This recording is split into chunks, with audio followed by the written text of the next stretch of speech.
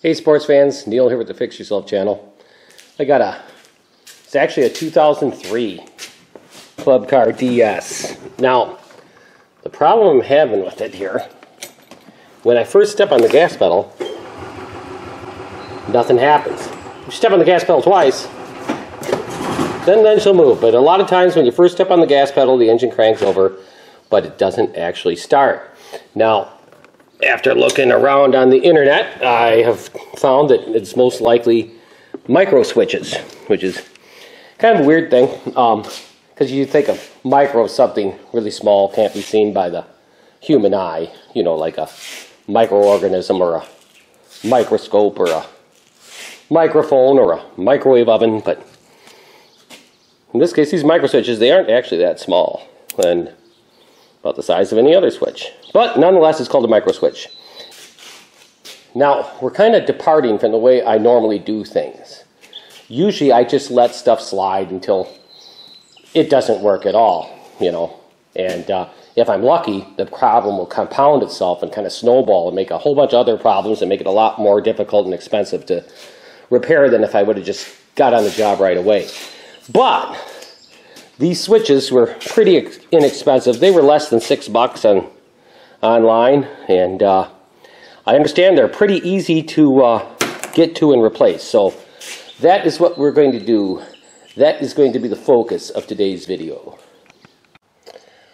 Okay, well, you know, on just about any repair video or service manual, I'll say before doing anything on a piece of equipment, you know, like checking the tire pressure or changing the oil, you should disconnect the battery terminal, right? Well, in this case, today we're actually going to follow that advice. We're going to remove the negative battery terminal because we're working on electrics. Now, to gain access to this, after we remove that negative battery terminal, we will disconnect this air intake hose because that's in the way of the cover we have to remove. We have to take out this screw. It's got a 5/16 head, and then you just push on this upper corners of this box top, and that'll come right off, and our Mircoswitches are underneath that. Alright, we got the cover of that fuse box removed, and we can see our Mircoswitches right now. Just kind of zoom in on them, and there's just two small machine screws holding them on. You remove those two nuts there. And I would recommend that you remove the top one first and then unplug these wires one at a time and plug them into your new switch as you go along. That way you won't forget which one goes where. So like I say, we're going to take the nuts off. We'll remove that top switch. We'll unplug the wires from the old switch and plug them onto the new switch. Alright, here's our old switch here. And then our new switch is right above it, and they do appear to be exactly the same. This takes two switches. I've already installed the top one. And by the way, the nuts that held them switches on were 1/4 inch, okay?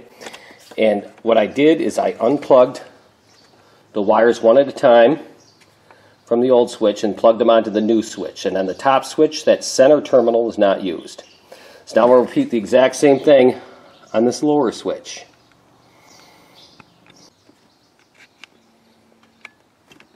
Now, for those of you who got all ahead of yourselves and couldn't resist just tearing into this, and you just unplugged all the wires, I'm going to say this for your benefit. On the top switch, the orange wire goes to the terminal that's closest to the side that has the finger on it for activating it, okay? And the green wire goes to the terminal on the exact opposite side of the switch as that finger, okay? On the bottom switch, the black wire, which I bet is a ground wire, goes to the terminal that's closest to this finger, okay? And the white wires, the two white wires, which I bet are the kill switch wires, they go to the terminal that is on the opposite side of the switch from the activating finger.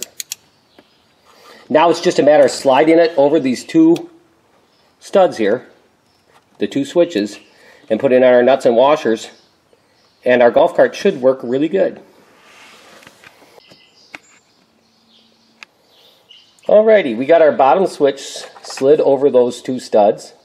And I thought I'd point out too, to slide, in order to slide these down, to clear this cam that activates them, you have to depress that activation finger while you slide your switches down onto those studs. I'll show you what I mean here. Okay, there's my switch. See, it won't go down because it's hitting that cam, but I just depress that finger and she slides all the way down.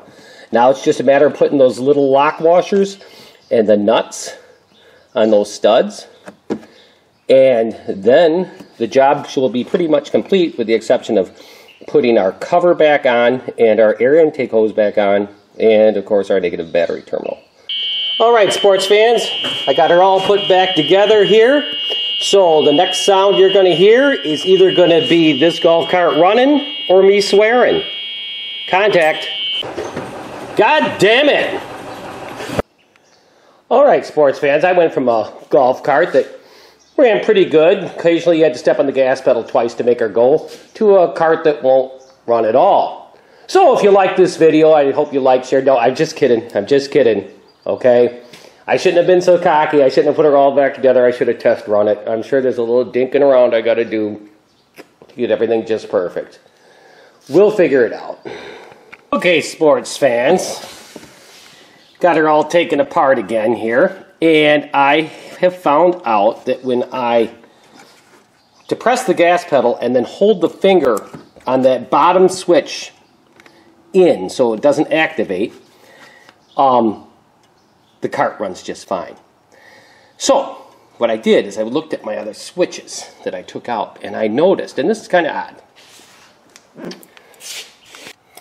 The first thing I think that is odd is that both of these old switches have the same part number on it, even though one has 3 terminals and one only has 2.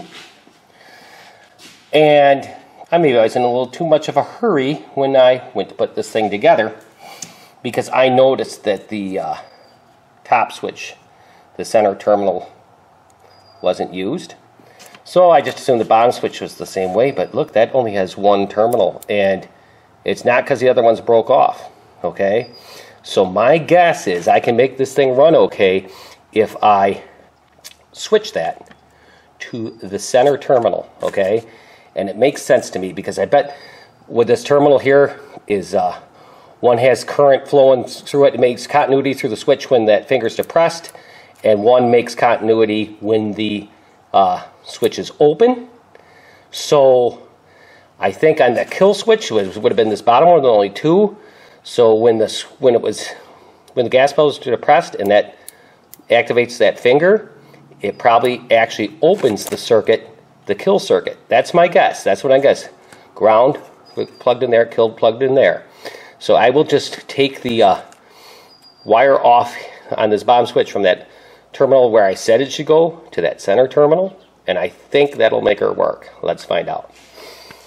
One other thing here, I'm back to my old ways. I'm not disconnecting the battery cable when I'm working on it, because I have to immediately do some tests, and well, I'm going to be hooking them back up anyway.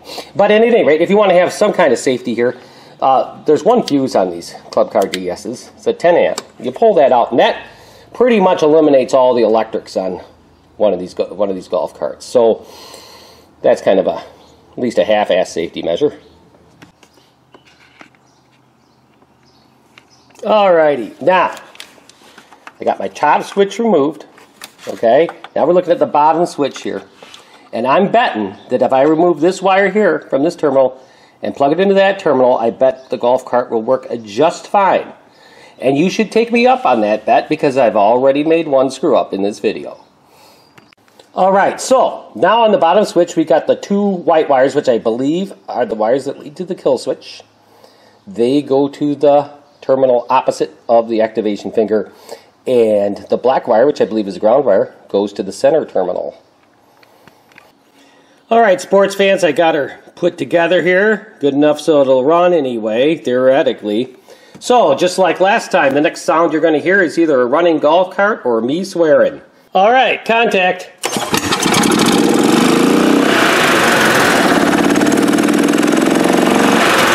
if it works in reverse.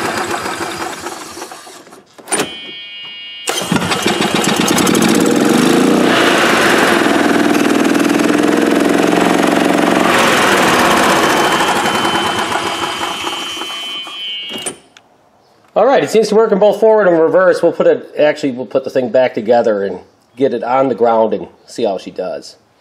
Oh, great. Look who just showed up.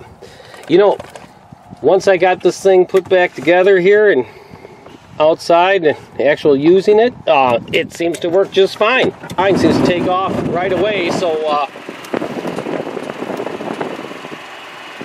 I think we can call this one a success. It's a pretty easy job to do. Just pay a little more attention to it than I did when you're plugging those wires onto those switch terminals. So those switches were less than $6 a piece, so I just bought both of them.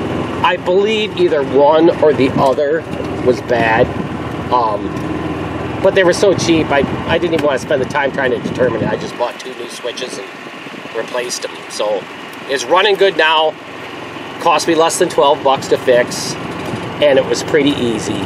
If you were doing this job and you didn't have to video it, you could easily get this job done in less than a half an hour. So, if you liked what you saw here, I appreciate it. If you liked, shared, subscribed, you know, do everything it takes to make this the #1 channel on YouTube. And until next time, we'll see you here on the Fix Yourself channel.